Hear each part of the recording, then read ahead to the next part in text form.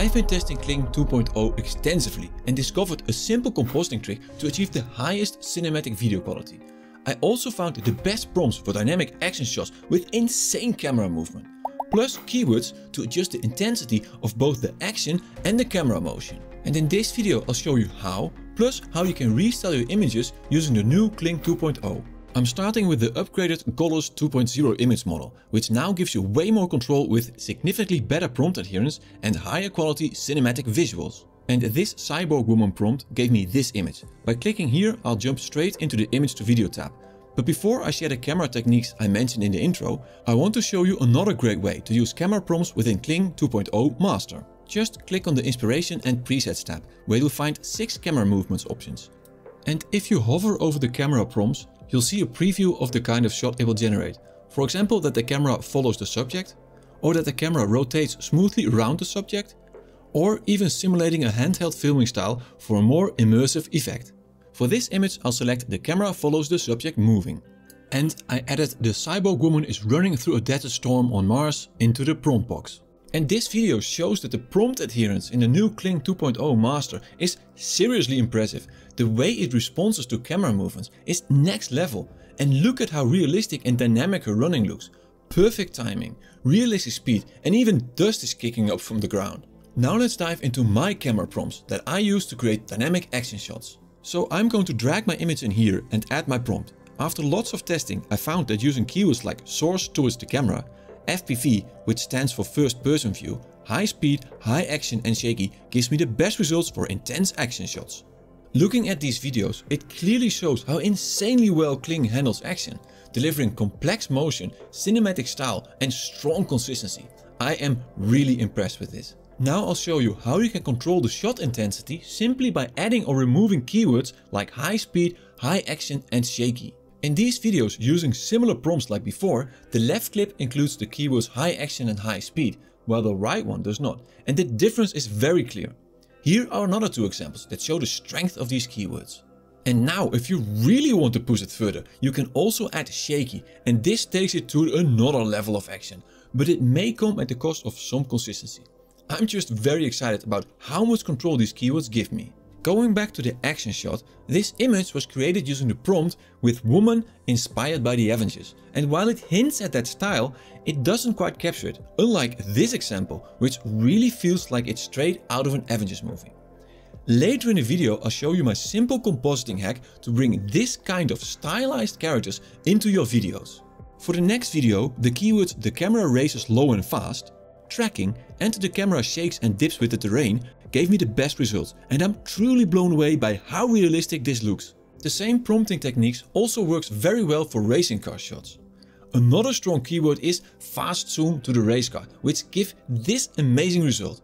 Or you could use fast zoom to the driver's face for this insane close-up shot.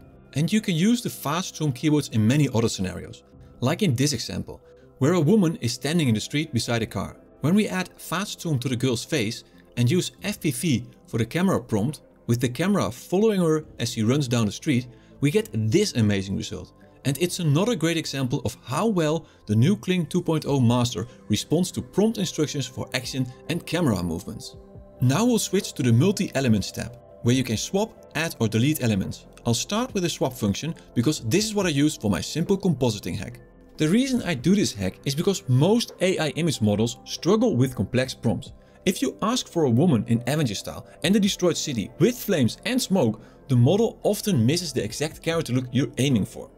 It's also important to mention that currently the powerful new multi-elements tool runs on the Kling 1.6 model.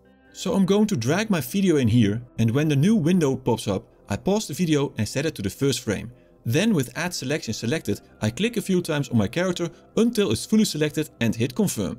After that, I drag my Avengers style woman in here, preferably with a white or transparent background. Click select subject and confirm. Then change the first X to Avengers superhero woman and the second X to woman, then hit generate. And this gave me the perfect Avengers style woman I had in mind. And look at the action, there's stuff crashing down, stuff exploding, and it's all incredibly consistent. I am really impressed with this. Now there's a lot to cover about the types of input images you can use, so I'll show you some of the examples I tested. Let's start with the action shot. The reason this worked so well is because I used an image from an adventure style woman who is running. Another approach is to restyle the entire character while keeping her facial expressions the same, like in this example.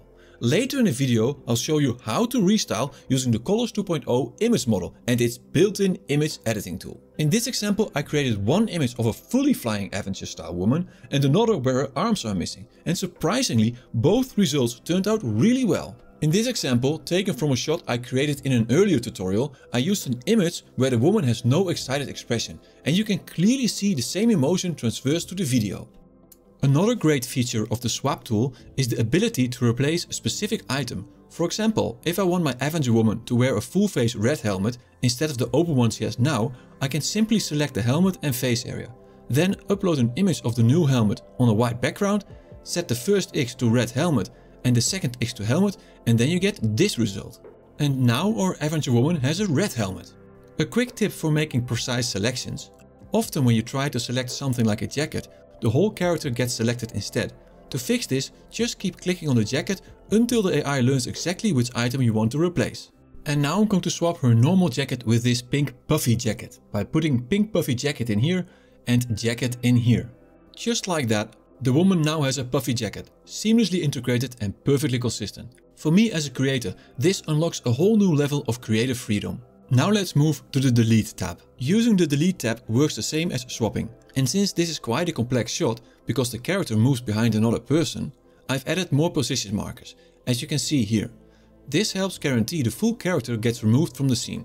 Now I'll simply click the confirm button again, and I'll enter delete man from reference video as the prompt and hit generate. And it's incredible how cleanly it removes me and restores the complete background. I just love it. And in the add tab you can insert anything you want, like in this example where I'm adding myself next to the woman into the video. Now before I show you how to restyle a single character, I first want to demonstrate how the powerful new restyle tool in Colors 2.0 can transform an entire image. To do this, upload your image here. Make sure you're on the Restyle tab, and now I'll enter my marble prompt in here, which gave me these results. You can also pick from several pre-designed styles by clicking here. Now you can choose for anime, pixel art, CG rendering, comics, poetic anime, and I'm going to go for 3D cartoon, which gave me these results. You can also use this to restyle just the character, but there's a much better way to do that using the image editing tool. To get there, go back to the home page and select the image editing tab. Now I'll drop my image in here and use the same selection technique as before. Add my prompt in here and hit the InPaint button. And this generated the image you see here, and turning it into a video delivered this awesome outcome.